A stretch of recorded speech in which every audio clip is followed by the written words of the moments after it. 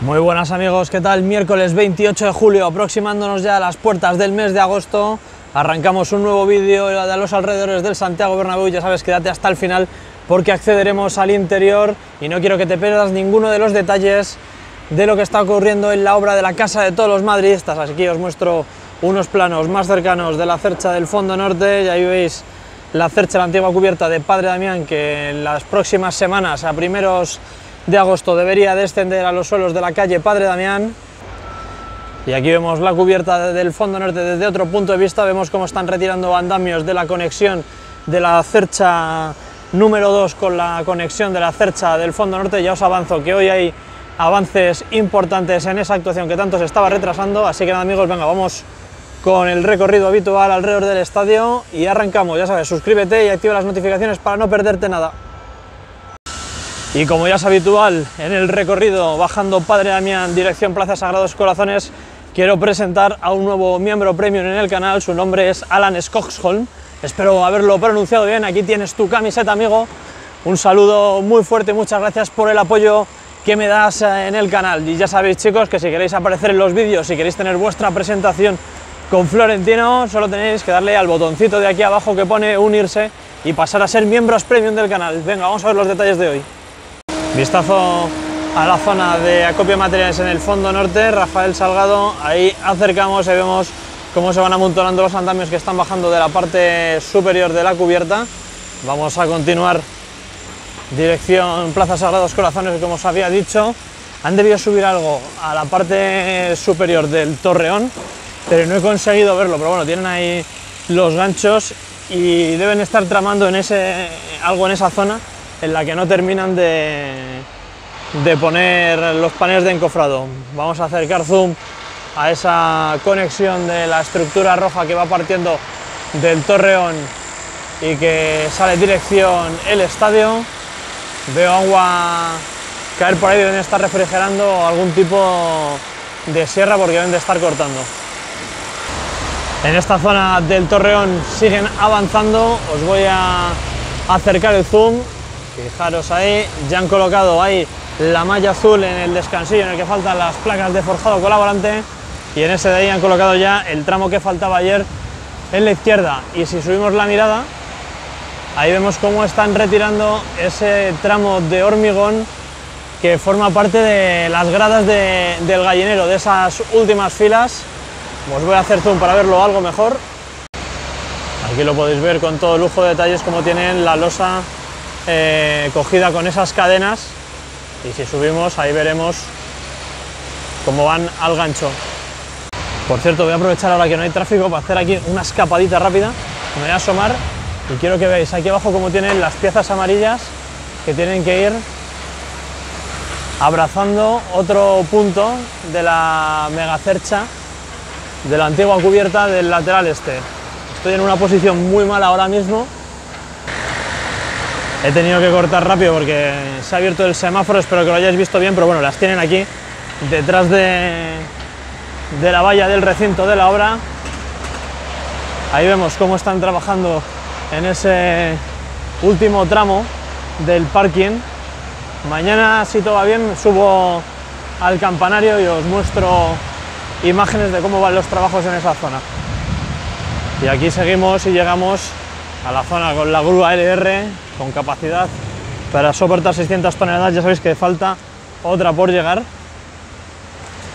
Y ahí arriba, aprovechando que nos tapa un poquito el árbol, vemos esas abrazaderas que ya están instaladas, y os he mostrado ahora hace unos segunditos las que todavía faltan por colocar en lo alto de la cercha.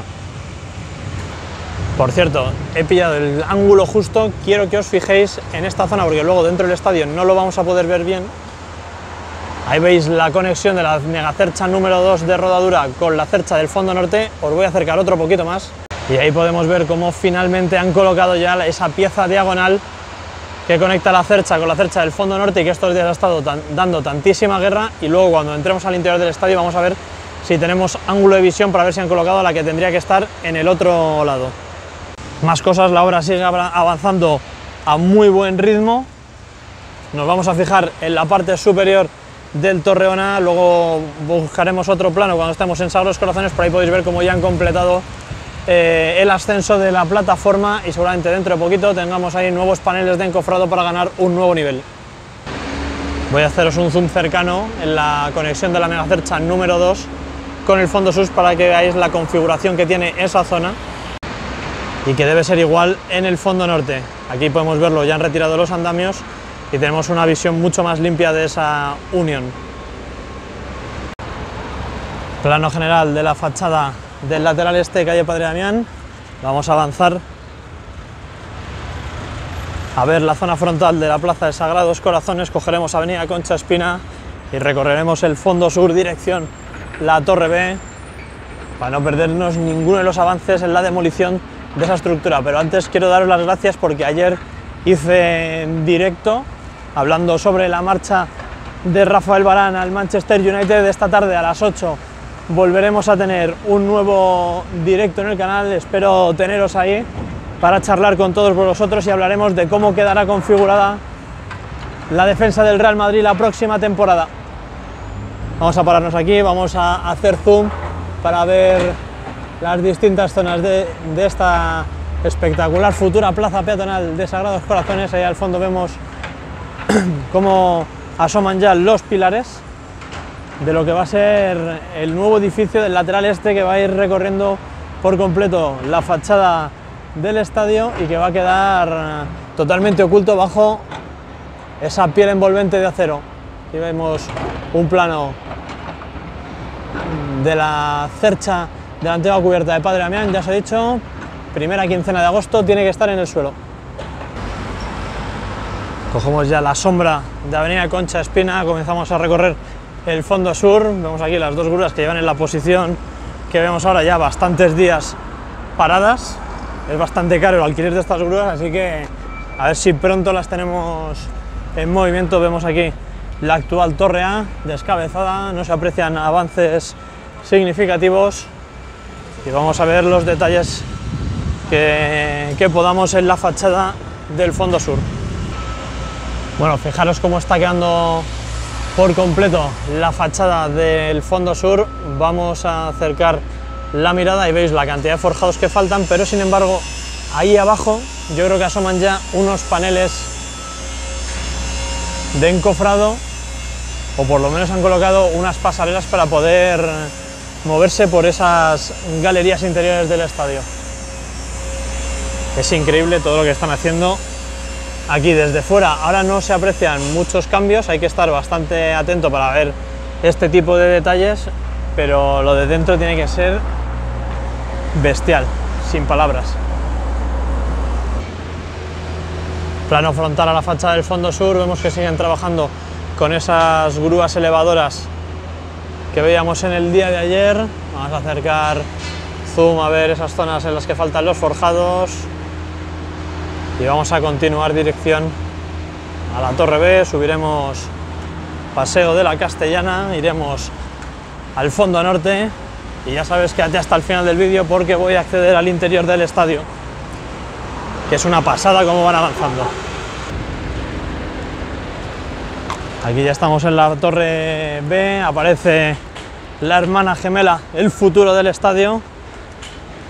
Vemos cómo han avanzado en la colocación de paneles de las barandillas, cada vez quedan menos por colocar. Voy a acercaros el zoom, ahí lo podemos ver, quedan muy poquitos, están ya casi todos puestos. Aquí giramos a la izquierda, como hacemos siempre, vemos las dos megacerchas en su posición y si volvemos a subir, vamos a ver a la grúa torre moviendo una pieza bastante importante que van a meter en el interior del estadio y ahí tenemos al carretón con el manojo de los cables ya colgando de la parte superior y que van hasta la cuna que tendrá que izar esta tercera cercha de rodadura dentro de 1 o 2 semanas. Me voy a asomar por aquí para que veáis dónde está esta grúa elevadora. Tienen aquí los soportes donde van a tener que configurar los futuros cubos. Bueno, el cubo que tiene que ir colocado en lo alto del carretón una vez conformen todas las escuadras y demás que tienen que ir sobre la cercha número 3. Y lo mismo tienen en el fondo norte, lo que pasa es que no los tienen colocados, los tienen apartados, y a ver si en las próximas semanas, días, les vemos ponerse manos a la obra con ello. Aquí un planito corto de las dos rótulas con los cables enganchados paralizado. Fijaros, ya están subiendo a revisar cosas en la parte superior de la cubierta, ahí están con la cesta, vamos a acercarles un poquito de zoom para ver a esos cracks que trabajan en las alturas. Y aquí vamos a acercarnos a ver las uniones, tienen muy buena pinta, ya han unido esas piezas, estas de aquí, que normalmente están colgando, ya están ahí formando esas especies de Ts desde el punto de vista en el que lo vemos. Y vamos a ver si las tienen completas ya hasta el extremo del fondo norte. Alejamos el zoom, desde aquí ya no vemos ni rastro, aunque nos estaría tapando, de las letras de la fachada y el escudo. Y si no me ha parecido leer mal por ahí, creo que el escudo se lo han llevado a Valdebebas. Hace muchísimo calor hoy, 35-36 grados, así que a rezar por el móvil para que no pete. Estamos en Paseo de la Castellana, frontal a la nueva Torre C. Por cierto, tienen aquí, están trabajando aquí en Castellana con una estación topográfica para ver que está todo perfectamente alineado. Están trabajando, están revisando algunas de las acciones que estén haciendo con esa grúa de Aguilar. Y ahora nos vamos a fijar en la parte alta de la antigua Torre C. Acercamos zoom a la parte superior y con respecto al día de ayer veréis que ha habido un gran avance en la retirada de las vigas que había en el tramo superior. Sigue quedando esa estructura de metal en el núcleo de la torre y esperemos que en los próximos días lo retiren, pero vamos, ahora seguramente pasemos por la zona de acopio de materiales en el fondo norte y tengan muchísimos fragmentos de hormigón de la parte superior de la torre que estarán despiezando ahí, desmenuzando, mejor dicho. Pues ya estamos enfilando la calle de Rafael Salgado en el fondo norte, a punto de completar la vuelta completa al estadio. Sacamos este precioso plano que siempre me gusta sacar de las dos megacerchas y fijaros aquí el tamaño que presentan los fragmentos de hormigón que han ido cortando de la parte superior de la Torre C. Acercamos zoom para que veáis las dimensiones. Ahí veis, estas son las vigas y ahí atrás tienen los pilares. Unos son cilíndricos y los otros son prismas rectangulares, más o menos. Alejamos mirada, nos vamos a fijar en la parte superior para ver las cosas que faltan por retirar. Esperemos que dentro de muy poquito, yo creo que lo próximo va a ser ya ir quitando la estructura metálica del núcleo. Me parece una auténtica barbaridad cómo lo tienen organizado todo, porque para mover los materiales, dejar zonas de paso. Muy bien, muy buena coordinación. Vamos a avanzar un poquito en el fondo norte, vamos a fijarnos, por supuesto, en los trabajos que están realizando en la parte superior de la cubierta y en la gran cantidad de andamios que han bajado ya con la grúa y que son de la zona de las uniones, de las megacerchas, con las cerchas del fondo norte en este caso. Llevamos la mirada, nos fijamos en alguien que se ha equivocado de sentido. Vamos a ver a los operarios trabajando en la parte superior y más exterior de la cubierta.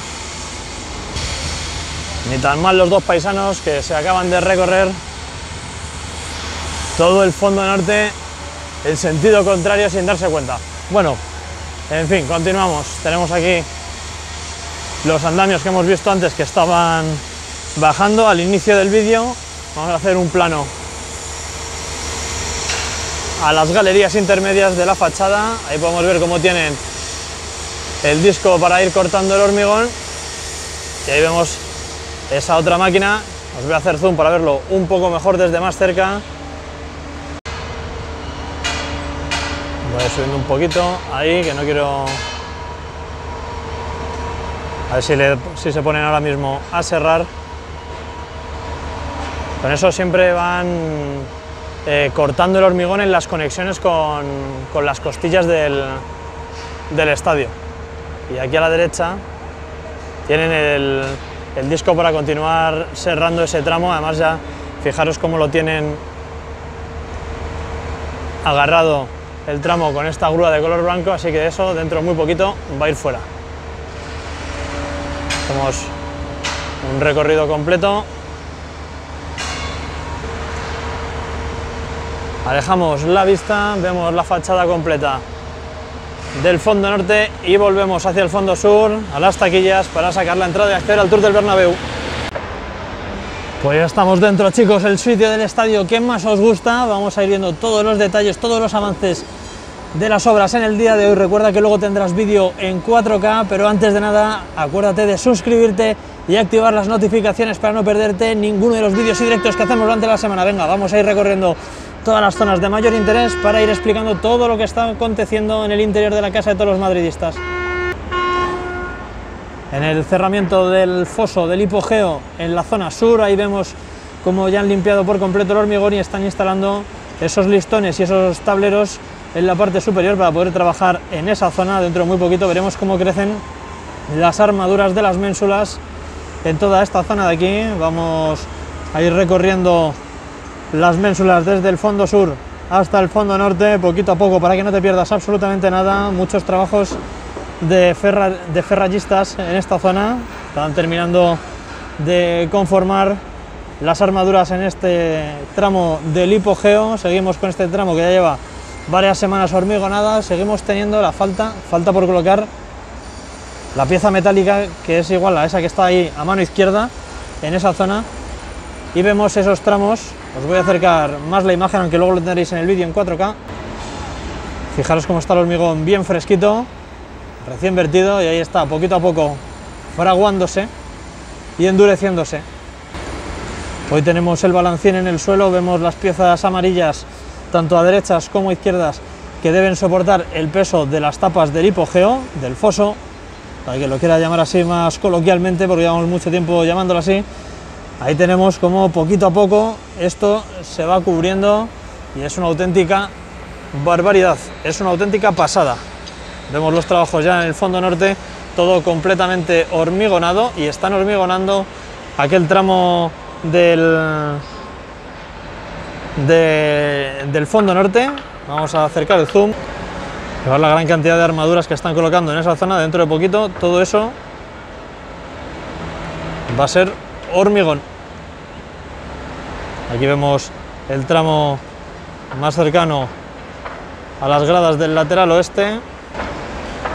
Dejamos zoom un poquito para ver toda la zona en contexto, esta visión general de este tramo más cercano a las gradas del lateral oeste, y tengo muchas ganas de que empiecen a hormigonar ya estos tramos de aquí que nos pillan también en el mirador del interior del estadio.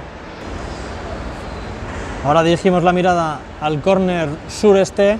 Están echando ahí una capa de tierra cubriendo el murete que han hecho. Me gustaría saber para qué es.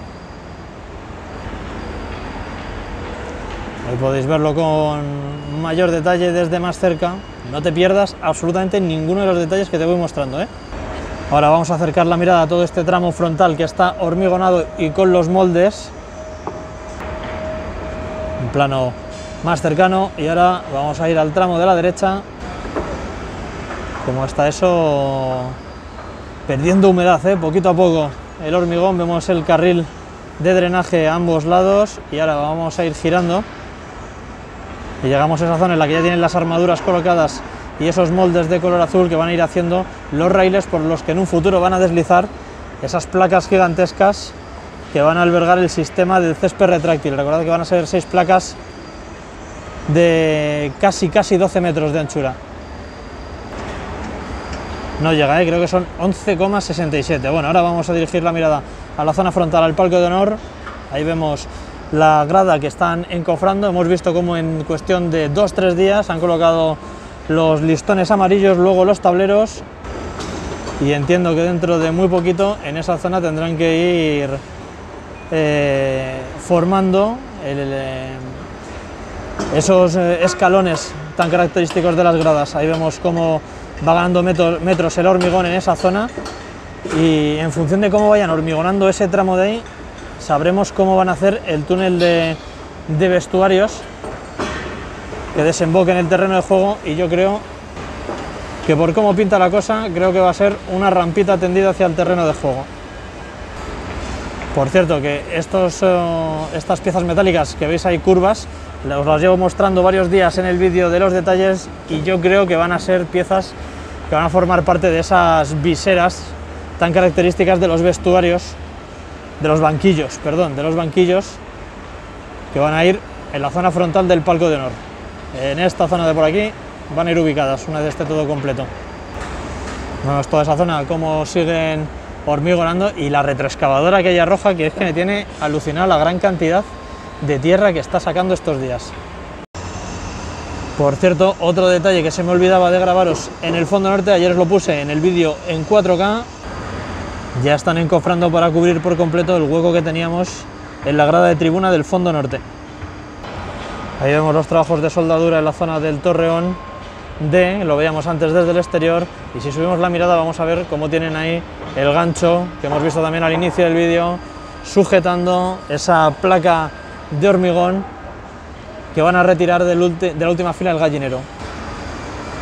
Ahora os muestro aquí esas piezas amarillas que se están colocando en las ménsulas más interiores al terreno de juego, que sirven para soportar esas enormes placas que van cubriendo el hipogeo. Y vamos a echar un ojo a esas bobinas de color rojo que han aparecido en el gallinero del lateral este. Por cierto, vamos a echar un vistazo a la nueva cubierta del fondo sur. Han colocado más placas en el día de hoy. Recorremos la nueva cubierta del lateral este, nos dirigimos hacia la del fondo norte y vamos a echar un vistazo a esa conexión que tanta guerra está dando estos días. Antes, desde fuera, podíamos ver cómo ya habían colocado una de las piezas blancas que conectaba, lo veíamos desde la calle en Padre Damián, y aquí desde el interior también podemos observar cómo han colocado la otra, la que va en paralelo a la que hemos visto antes, y ahí lo tenemos, unión completada, y seguramente en los próximos días debemos desaparecer de ahí los andamios y las piezas amarillas que se tienen que usar para el descuelgue y paralizado de la futura cercha número 3. Amigos, recordad que hoy a las 8 estaré en directo hablando de la configuración de la defensa del Real Madrid la próxima temporada. Os dejo el vídeo por aquí para que accedáis y fijéis el recordatorio. Y nada más, amigos, hasta aquí ha llegado el vídeo de hoy, espero que os guste. Os dejo luego también el vídeo en 4K para que no os perdáis ninguno de los detalles. Así que, amigos, nos vemos en futuros vídeos. Un saludo y a la Madrid. Hasta la próxima, madridistas. Chao, chao.